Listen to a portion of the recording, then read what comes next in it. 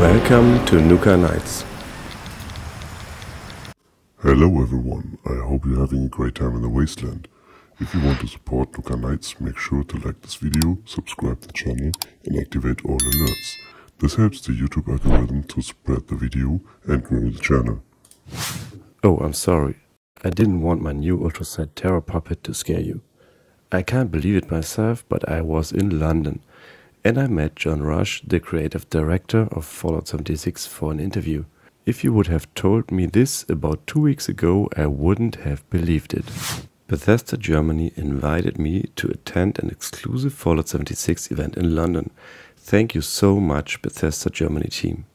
After I got a temporary passport to travel to UK on Friday, I took a flight to London on Monday, 11th November, and met other interesting content creators and gaming journalists from Germany. On Tuesday, we all together headed over to the Bethesda office and attended the Fallout 76 event. We saw an introduction to Gleaming Depth, met a ghoul, could try new features that we only could talk about after 19th December, and met John Rush as well as Bill Lacoste personally. And as if that wasn't enough, we even had a roundtable session with John Rush, where I could ask all the questions that I had prepared to ask the developers. And now let's get to the interview. You can also read the full interview on nukanights.com. The article is linked in the description of this video. The interview is audio only, so I added some photos of the event. Thank you so much for this interview, John Rush, and thank you for your invite, Bethesda Germany team. Now check out the interview. I proposed my community several questions and they rated them, and I chose the popular ones first. So I will start with, since we received a nice new map expansion in Skyline Valley, we could imagine more map expansions in the Forest, Toxic Valley and the Mire, etc. Do you have plans about that already in that direction? So the great thing about Skyline Valley is how through expanding the map, through expanding the bounds of our Appalachia, we were able to tell more of the story of Appalachia. I always thought of that as the main character, but at the same time giving players the agency to tell their own stories through camp building and exploring and adventuring and stuff. So a true expansion of the map.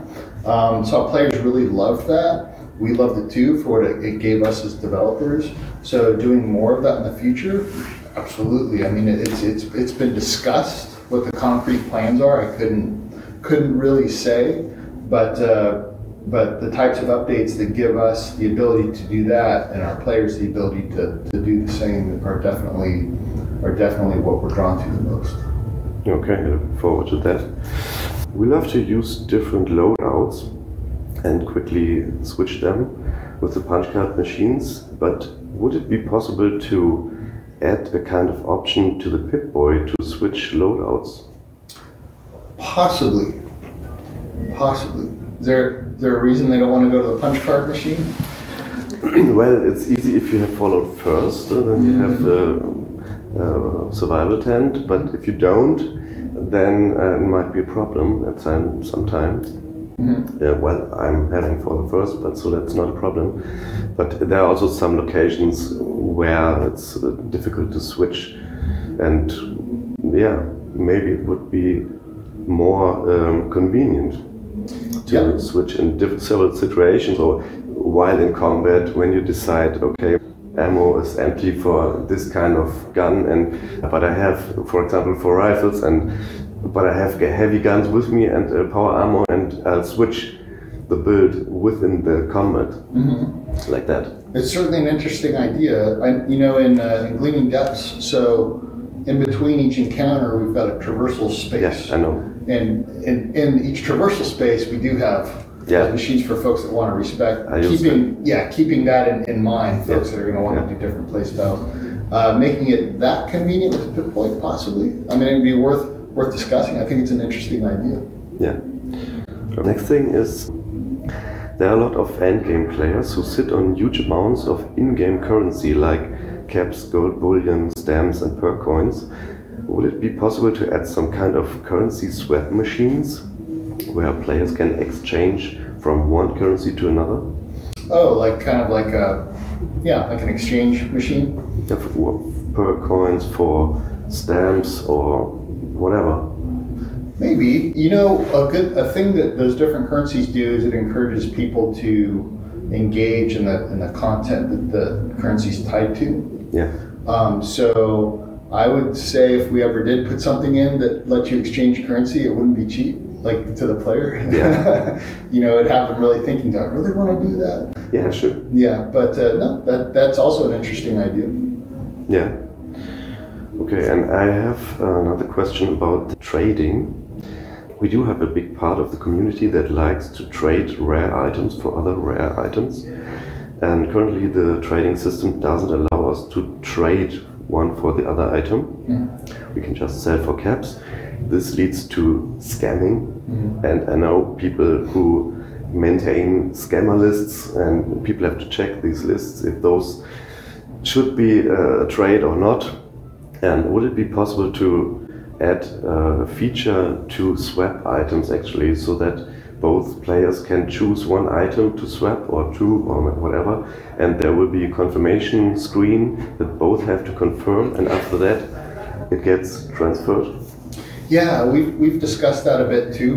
What the specific plans for it, though, I can't really reveal. But to the point you're making, well, the way I see it is, we're in a wasteland, and we're going to want to trade stuff. Here's 10 cigarettes for a magazine, or you know what I mean? Yeah.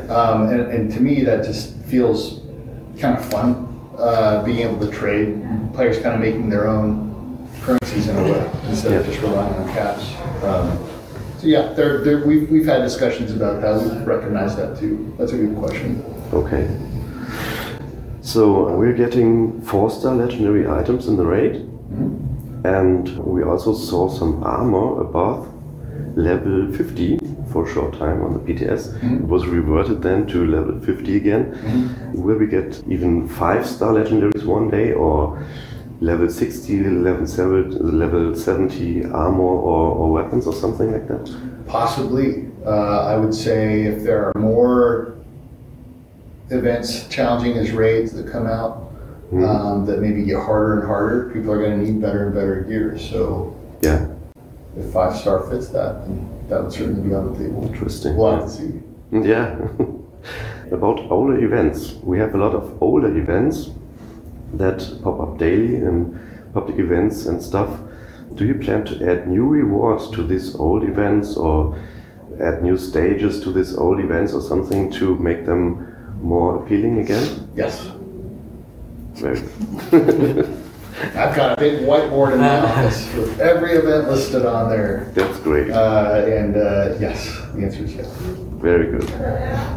I got several questions about PlayStation stability, because a lot of people have very much problems with crashes, CE errors, etc. And I do not experience this on Xbox or PC. Well, sometimes there's a crash. I switched to PC. From PlayStation? Yeah. People complain so much about this PlayStation. Do you have some kind of team that checks out these platform issues? We do. We've actually looked into that fairly recently, and there was a fix that went out, and I believe there is another one in the works. Okay. But yeah, there was. They caught something on the PlayStations that was a bit different than the Xbox. Okay. So something else. There are very rare items like the tattered field jacket or camo forest jumpsuit, etc.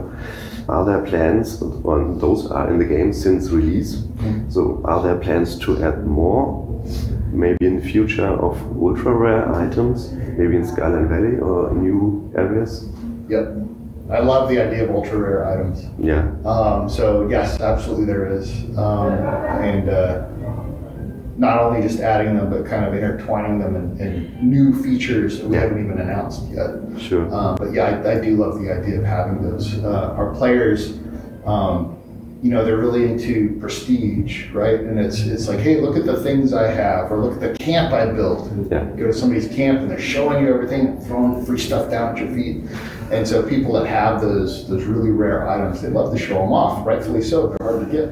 So I do love the idea of that, yeah. And it doesn't even have to just be items. It could be player titles, right? Player titles are a big deal. Like look at a game, other games that have player titles. People love collecting those titles.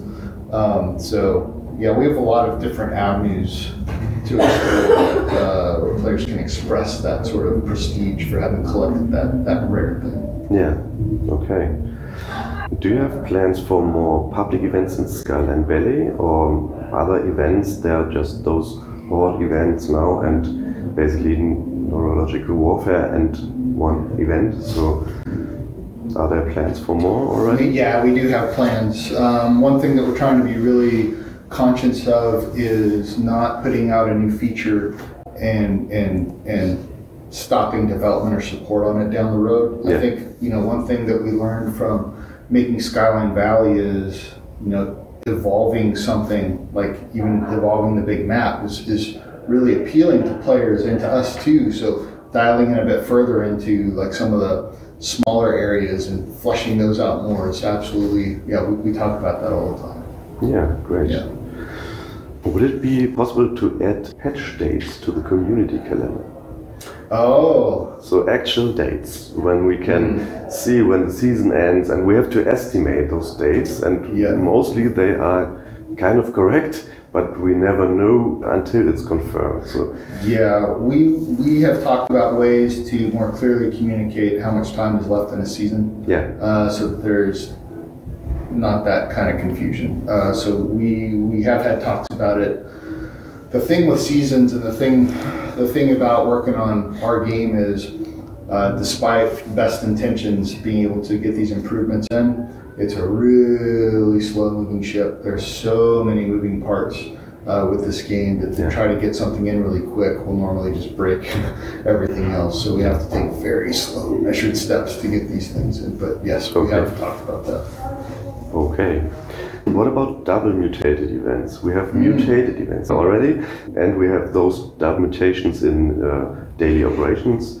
And what about public events, double mutated? We've talked about that too. You're reading my mind? Yeah. Okay. So the last questions are, someone asked if it could be possible to buy Atomic Shop items for friends, to gift them. To gift them Atomic Shop items to friends. Would it be possible at least? Maybe being able to trade Atomic Shop items could open up the door to a lot of unintended No, not trading. Just to buy them for some kind of gamer tag, like gotcha. When you send something from Amazon to some other address, like sure, yeah. I think that could be kind of fun. I don't think that that's something we had discussed too much. I remember it coming up in the past a bit. Probably the reason why conversations ended there was for the technical lift that would require. But I could see that being pretty fun. I'll bring that up again. Yeah, that's cool. A lot of people were confused about best builds at first. So when the vendors weren't usable. And we discussed that also, and a lot of players. Maybe it would be better if this best builds would actually work on active camps, so not this kind of ghost camp so that when you see someone playing and you want to give them a vote for his camp, and you like his camp, then you can actually interact with this player and buy from his vendor and give him a vote already, and. That's not possible currently because they just pop up randomly somewhere. Would that be an idea, or? Possibly. So with best builds, the best builds that we've released now, we actually have a lot of big plans for best builds as an ever-evolving feature. So what we've done now is kind of like a really solid first step, kind of laying the technical groundwork for it. And actually one cool thing I saw was when Best Builds first came out, you'd see a lot of camps popping up like, oh look, it's the toilet camp. But over time, now you're seeing really quality camps kind of popping up more and more, like really cool camps from Best Builds. So from what we've seen, the intent is working. It's like the groundwork is there. The plans we have for that feature down the road are going to make it very, very robust, and things like that have been discussed and taken into consideration. But it's nothing I can talk about in too much detail now, but we'll enjoy talking about down the road once we have.